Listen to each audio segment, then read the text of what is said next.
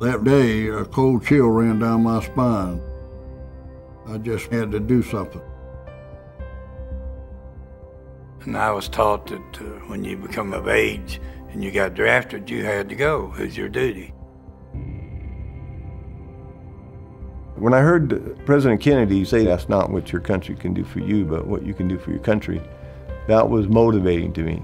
That's why I tried to join the service, because I was doing something for my country.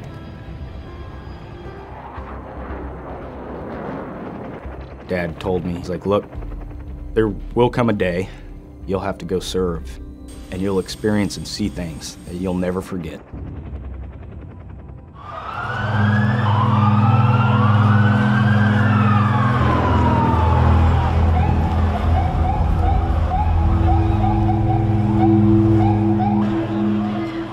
"9/11 happened, really kind of thought that we as a country were pretty much untouchable.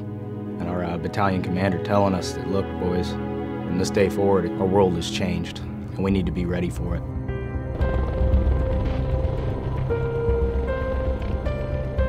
There wasn't a feeling of revenge.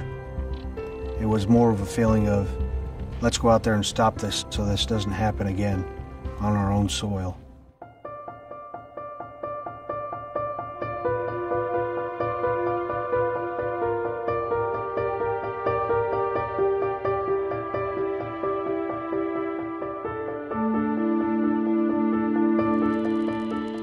I didn't expect Afghanistan to be what it was when I got off the helicopter.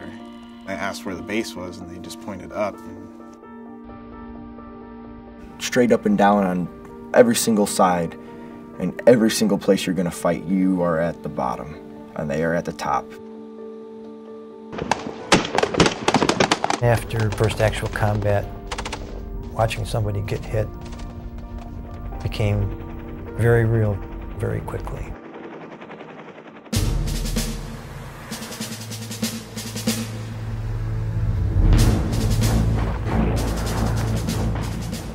We weren't prepared for the chaos that we saw on the beach that day.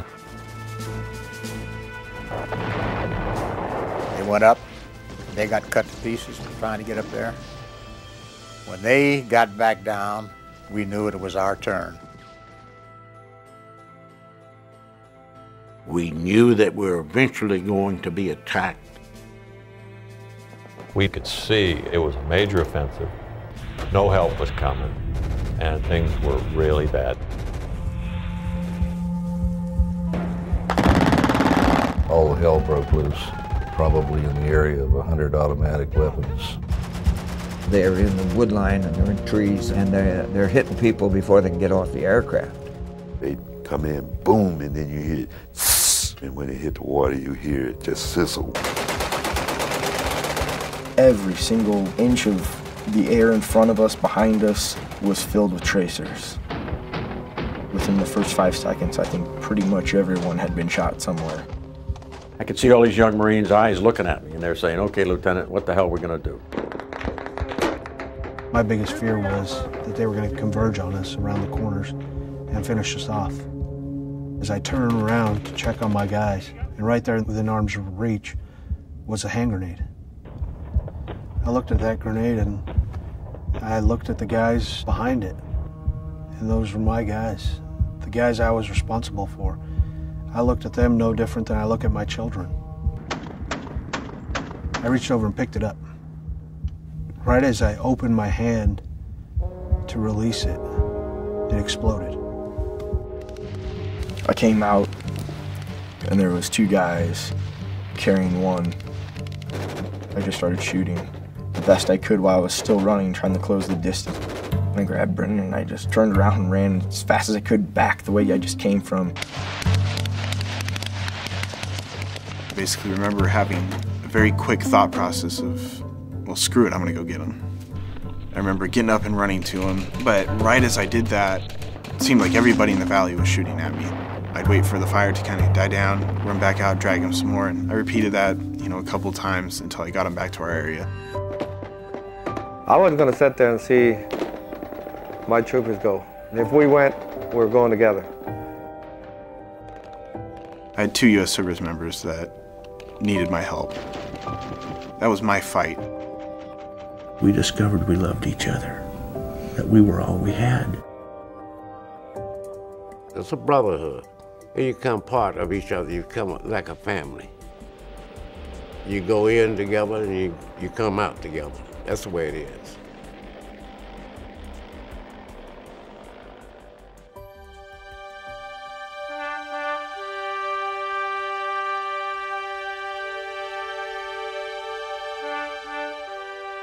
The assistant division commander stuck out his hand and shook hands and I want to congratulate you. I asked him, what for?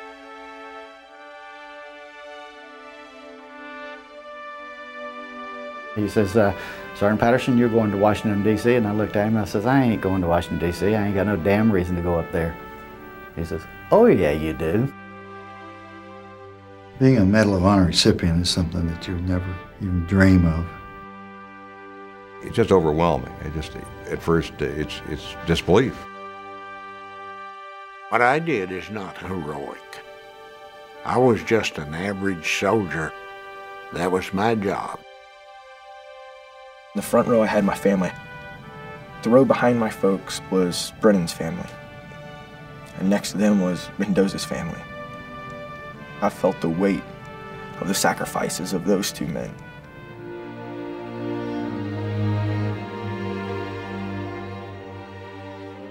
Every once in a while, I wake up in the middle of the night thinking about the guys. I think of 19 souls that gave their all for it. If not for them, I probably wouldn't be here myself. Every time I look at it, I just see their faces. I'm wearing this medal for the 400 and some people that died in those 4 days. I'm their representative. Well, I got this right arm, and I got all this real estate of empty arm. And so that's the way I looked at it, and I said, what better way to remember my fallen comrades? And so it's become a living memorial for me. They gave their life for me.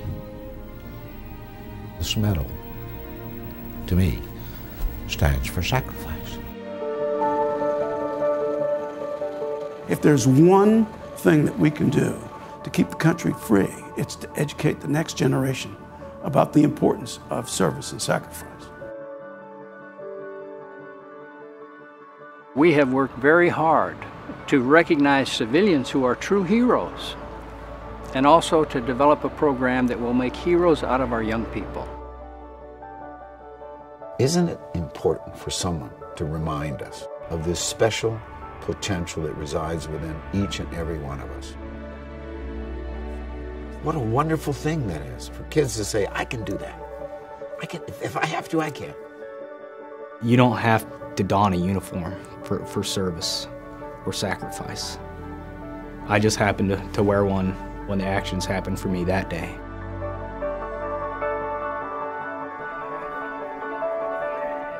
It doesn't matter where you're from or what you're doing. When you see a need, when you see a challenge, do you sit there and just let it pass you by?